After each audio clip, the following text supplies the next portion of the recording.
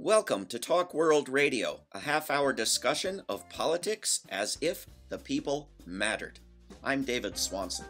This week on Talk World Radio, we are talking about the 24-hour peace wave recently held, the ongoing peace work for ending the war in Ukraine, and all of the activist work being done by the International Peace Bureau around the world. We are speaking with Sean Connor, who was appointed Executive Director of the International Peace Bureau. You can see ipb.org in October of 22. He holds a Bachelor's in Intercultural and Critical Communication Studies from the State University of New York at Geneseo and a Master's in Intercultural Conflict Management from the Alice Salomon Hochschule.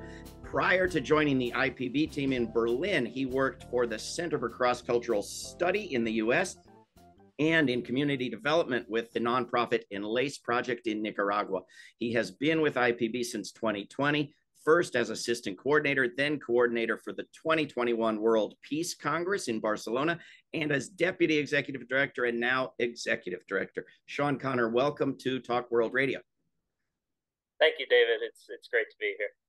Thanks for coming on. Thanks for all the work you've been doing these recent years. Talk a little bit about what this 24-hour peace wave was. Sure. Well, this was the second 24-hour peace wave that we've done, the first one being last year in 2022. It is a combined effort, of course, of World Beyond War and the International Peace Bureau that we got together in, I guess, early spring of last year to begin to draft the ideas of. And I think there's been previous episodes, so I won't focus so much on that one, but more on the more recent peace wave that we've done.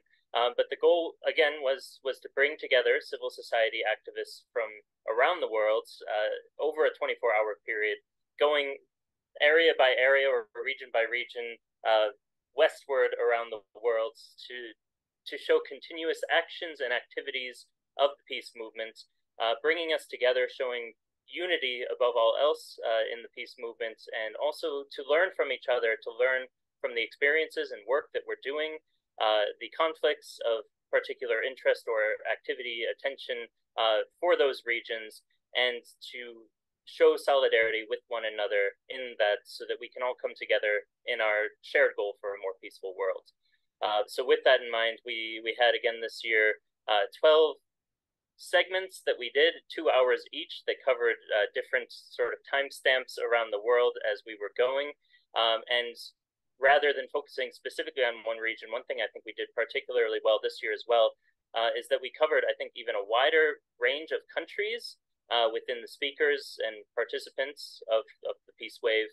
And we had, for example, when the peace wave was in our time zone here in Europe, we were not only covering Europe, but also parts of Africa and showing connections across those lines sort of vertically throughout the world as we were going. Similarly, in the Americas, we were bouncing back and forth between North America and South America. And I think this, again, it shows really how international we can be as peace activists and how we can bring our ideas together. You and I, Sean, may have been on for largely different parts of the 24 hours. I haven't, as we're recording this show, I haven't even seen the whole 24 hours yet. But what I saw was wonderful. What sort of activities were people engaged in that they filmed as part of this 24-hour Zoom wave? Yeah, likewise, I haven't gotten through quite everything yet. I've gone through and just tried to catch some glimpses into all of the segments that were happening in the late night hours or early morning hours, our time here. But I think one of the actions that always sticks out to me, well, two, I would say. One would be the street actions. And really it was clear in many parts of the world that there were people who either were live on the streets protesting or having rallies, or who had them in recent days and were collecting some of the video footage and explaining to us what they were doing, what their protests were. And it's nice to see those actions on the street because it shows, again, the public presence, that we are putting ourselves out there. We are sharing our message with people around the world. I think sometimes peace movements, we can get caught up talking to those who we already know, or, those within our networks, and we forget that we need to really spread that message more widely. So I think to have that as part of the peace wave, also that the people are dedicated to go to the streets, is something that enhances our work and shows also to those activists on the ground that there is an international community supporting their actions in a physical location. So I think that's really amazing. The other one, coming in my free time, I like to play music bits, and so I'm always really impressed and amazed by the musicians that we have within the peace movement, who are sharing artistic forms of expression for peace around the world. And there are several clips from really all over the world around that, whether it be in the West Asia or Middle East region, whether it be in the Asia Pacific region, in the Americas as well.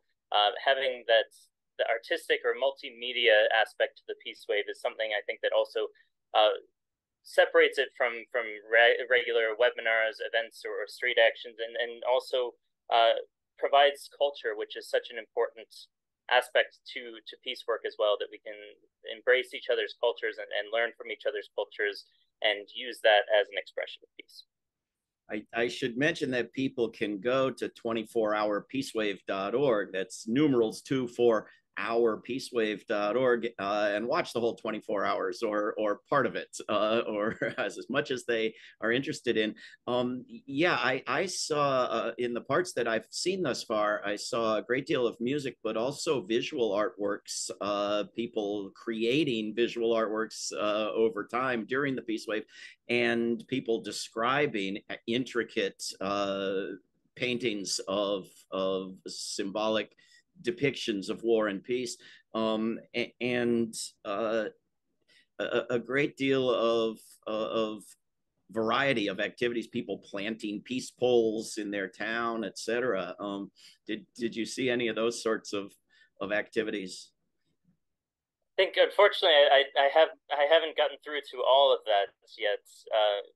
But I do remember from the Peace Wave in the year past as well that we had quite a few of these actions, and it's hard to pick one or two that really jump out. But I think yeah, in general, this is just something that I'm really glad that we have as well. Any form of the artistic expression, and I'm looking forward to seeing the peace pole, for example. That's something I'm not too familiar with as a concept, but I like the idea of, and also things like this I could see serving as inspiration to other actors in other parts of the world if they watch through and they see something maybe they haven't tried before, whether it's making a mural or installing a peace post, something like this, that then they could bring to their activist work on local or regional levels as well.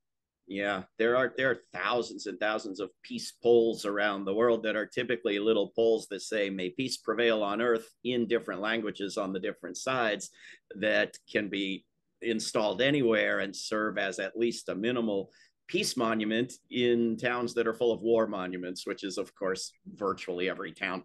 I also saw a group in Washington State that took John Kennedy's speech at American University, maybe the most peaceful speech ever by a US president, one I'm just sick to death of, didn't think anybody could improve on, and they set it to music like a opera, and it was just, they actually improved the thing. It's really remarkable. Any closing comments about the Peace Wave? Want to ask you about some other topics. Yeah, I would just say it's something I think everyone should at least browse through or watch. I know we're making a highlights video, and those who do have the chance to look more deeply into it, or if you're less familiar with peace activities in a certain part of the world, you can really even find throughout the segments the ones that interest you or the themes that interest you, and explore them a bit more, and to take it as a learning experience and also an inspirational one. I think that really is what the event serves best for, and I hope everyone has the chance to at least take a glimpse onto all of the segments there. We are speaking with Sean Connor, Executive Director of the International Peace Bureau. You can check out ipb.org. One of the things about the wave, we saw a different focus in different parts of the world on opposing local militarism, local base construction, local wars nearby. But still, there was this dominant interest in Ukraine and NATO and what's happening with this insane risking of nuclear apocalypse in Europe once again. IPB has been doing a great deal of work around trying to make peace in Ukraine. Can you talk about those efforts? Absolutely. We came out from the beginning, as most peace organizations I'm aware of did as well, condemning the Russian invasion.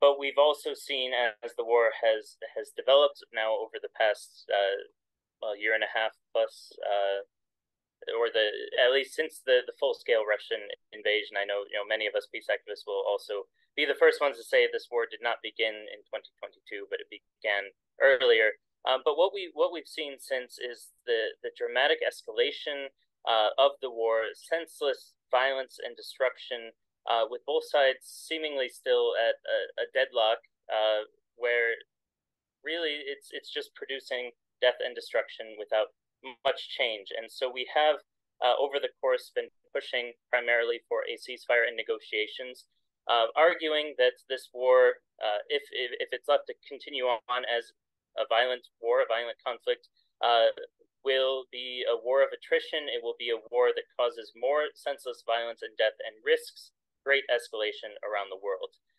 So with this in mind, and I do need to preface as well saying ceasefire by no means means that Ukraine will surrender the territories that are occupied by Russia at the moment. But it does mean an immediate laying down of arms, that there is no more violence and killing. And this is also, of course, a political process that takes time and takes serious diplomatic effort to achieve, but one that is absolutely needed to protect lives and support humanitarian aid for the people of Ukraine. And then, of course, we're arguing for negotiations because the way that this conflict will be solved, we are quite convinced, will be at the negotiation table, and that negotiations must take priority over violence as a tactic for the solution of the grievances of both parties. So in this, we put together earlier this year, I guess, as the main event we've been working towards. It was on June 15th, the International Summit for Peace in Ukraine, which was held in Vienna, Austria. And that event brought together around 600 peace activists, around 400 in person and 200 more online, from all around the world, 32 countries represented, to discuss these concerns that we have, to discuss the role of the peace movement, and to come out with a declaration for ceasefire and negotiations immediately. And to those ends, we had truly an amazing event, a great conference that we've come out of now, with this declaration, which now peace movements from around the world are sharing and spreading quite widely, including with their elected officials, their governments, to push for ceasefire and negotiations. And this was done with a huge number of groups and participants from around the world coming to Austria, and in the context, of course, of massive support and propaganda in the West for one side of that war. You had venues cancel on you at the last minute, and you produced a statement that I've heard from some people, oh, it's not strong, we wish it were a stronger statement, and from other people, what an incredible achievement to have gotten any statement from this huge coalition of groups in this context. What's your analysis? Yeah, the Western propaganda has been seriously concerning and a huge setback for us, particularly in the Austrian context around this event. We were quickly dubbed to be Russian propagandists ourselves, or even by some to be agents of Russia, which is extremely concerning. Now, we do know this type of rhetoric and polarization comes about in times of war when parties are either directly or indirectly involved with strong state support for propaganda in favor of one party or another. That being said, of course, we do understand this was a war of aggression by Russia. Russia had no right to invade. Regardless, we are still concerned that there were pretexts or prehistories to this conflict that we cannot ignore, that explain but do not justify why Russia took the dramatic act to invade. And simply by addressing the history before the invasion, and the concerns we have on the Western role, which is a concern that Russia, of course, has also expressed for many, many years now. That was enough for us to be dubbed propaganda, and it's really quite unfortunate that any sort of criticism of the West, even when it's been supported by ex-members of the military, ex-generals, ex-members of the State Department of the U.S., for example, and countless other leading political figures, whether they be political or academic, actually, who share the same perspectives that we have, we are still, as civil society, dubbed not capable of analyzing the situation, which is really unfortunate. And we also know, of course, as conflicts seek resolution of some sort, the prehistories or the preconditions need to also be addressed in order to create a just peace. Otherwise, there risks the violence beginning once again or continuing. So that is, a little bit of a justification of sort of where we're coming from. I know many in the audience might already be quite familiar with that as well in their context, but regardless, we know that we need to share our message and that we need to discuss our message, because the international community for peace or international organizations from around the world who are working for peace also have very different perspectives on the war, on what needs focus, what doesn't need focus, and where we need to put our attention. That, again, was one of the main reasons we held the summit, is that we could bring these actors together to have difficult conversations, knowing full well that we don't agree on everything, but that we as civil society and as peace activists still have a role to play in preventing the situation from escalating and holding our governments accountable for the actions they have or have not played, and in communicating that message in a way that supports peace. And this is how we came to our final declaration. And when we were reading it on stage, first we had to mention that it was not easy to draft. We were talking with a lot of different actors, a lot of different organizers who wanted X, Y, Z included or not included. And of course, also under the watchful eye of a very critical Austrian media and many Austrian actors. And so with all this in mind, we worked for really a compromise that was based on the bare minimum of what we can all agree on, and calling for future actions to engage together moving forward and continue working where we can together for peace.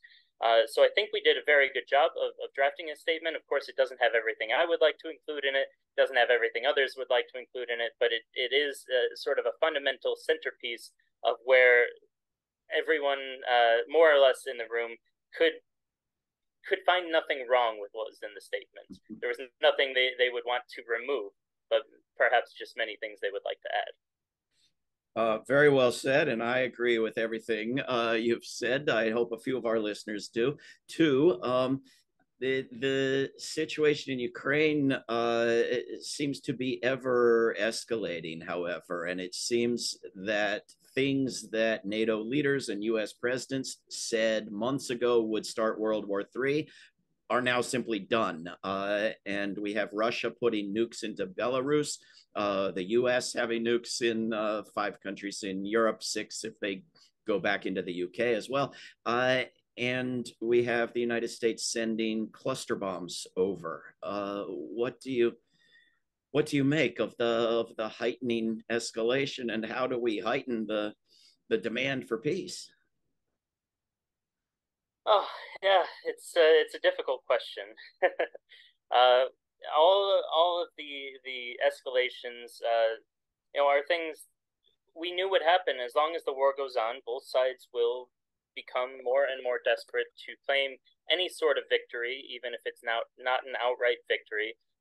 Both sides sort of need to prove to their own people or to their supporters, their sponsors, that they have the capabilities to win this war. Regardless, it's clear that's not the case, and the escalations instead just create more destruction and more risk for the future. Cluster munitions, even if we are to believe what the U.S. Defense Department is saying, that there is a low number of unexploded ordinances, that there will still be many left, and they will continue to cause destruction in the country even after the war ends. The same, of course, is true with depleted uranium, something that was the hot topic several months ago, the shells of which are proven, or at least to many of us are shown to prove birth defects in children and long-term health concerns for populations anywhere where they have been used. So I think it's really concerning to see this. The nuclear escalation, of course, is one of the most concerning possible areas. We know even the use of tactical nuclear weapons, as they like to be called, or as the defense departments like to call them, are still nuclear weapons. They're still extremely destructive, and would basically ring in or legitimize the use of nuclear weapons by wider parties, which is something we cannot come back from. And we know we need to avoid the use of these weapons. That being said, I did read a report, and I've heard some inside information I can't share too much more of track 2 diplomacy talks between the U.S. and Russia on avoiding the nuclear risks. So it is good to see there are certain actors within those societies that still are seeking to de-escalate, at least on the nuclear level. However, we know all it takes really is one simple mistake to be made, or one person to launch those weapons to really launch off something much more terrible. In terms of ramping up the peace perspective, I think this is something we are also seeing to a certain level with certain allies of both sides as we come to, well, wherever we are now in the Ukrainian counteroffensive. And we see again that so far the offensive has not been too productive, and there are insider reports that perhaps the U.S. or others might be pressuring more for the negotiation table afterwards. We'll see if this is true, and of course this does not end the work that we're doing. Even if both sides are pressured for a ceasefire or negotiations, I think civil society has a strong role in monitoring that entire process, making sure it's done in good faith, that there aren't certain demands or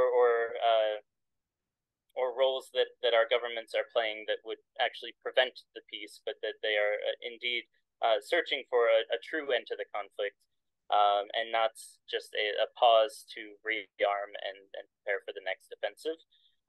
With that, I think also something we got out of the summit in Vienna with, and that we continue to be in strong contact with, are states of the global south, and also states such as China, that are seeking to push forward a peaceful resolution to the conflict. So again, of course, Brazil comes into play. We had in Vienna the vice president of Bolivia, who also was commenting on the need for peace as soon as possible in this conflict. And I think to continue to work with these partners, also the African delegation that came to Kiev and Moscow with a very similar demand that our summit had made, to work with such governments through international civil society channels is something that we absolutely have to continue to put the pressure on and move that forward as an alternative to the continued violence. Absolutely. I just want to note that the day after Biden approved the cluster bombs, the day we were doing a 24-hour peace wave, the New York Times reported already that they had lied, and that about the improved nature of the cluster bombs, and no more duds and no more kids getting their legs blown off years later. No. And I think the lesson for everyone is not that they've suddenly started lying. but that they always lie, and not that they've suddenly started using something that's recklessly murderous, but that the whole damn thing is recklessly murderous. And I do know we've seen reports of low-level talks on nuclear disarmament, as well as reports on talks by former U.S. officials. I think all of that is to be encouraged. And if you know of some other talks going on, that is very encouraging, because anytime these people will talk to each other has got to help. I wanted to ask, for people who don't know much about it, about IPB in general, your history and what else you're working on and how people can get involved. Absolutely. So the International Peace Bureau is an international network of peace organizations. So we function through membership of other nonprofit organizations that are either directly working in peace or peace-related issues. So this, of course, includes organizations within the climate movement, within labor or workers' rights movements, and many others whose work is, of course, tied closely to the issue of peace. We also work with a network of individual activists, those who aren't necessarily associated with any certain organization. Of course, World Beyond War is a member of IPB and one of our most active members, so we're very glad to continue our work with World Beyond War. And we're quite a historical organization. We were founded in 1891. We won the Nobel Peace Prize back in 1910. Of course, this is before many of the wars that we've continued to protest against. Upon our founding, really, we were a European organization, more or less, despite the name international. Although, especially in recent decades, we have found our membership has become more and more international, and this has also resulted in a more international board and council that's representing really a wide range of views and opinions. And of course, while we're focusing on Ukraine a lot in this moment, we have a number of other campaigns where we devote a lot of our time and attention. One is the Global Campaign on Military Spending, which every year culminates in the Global Days of Action on Military Spending, or GDAMS, as we call it.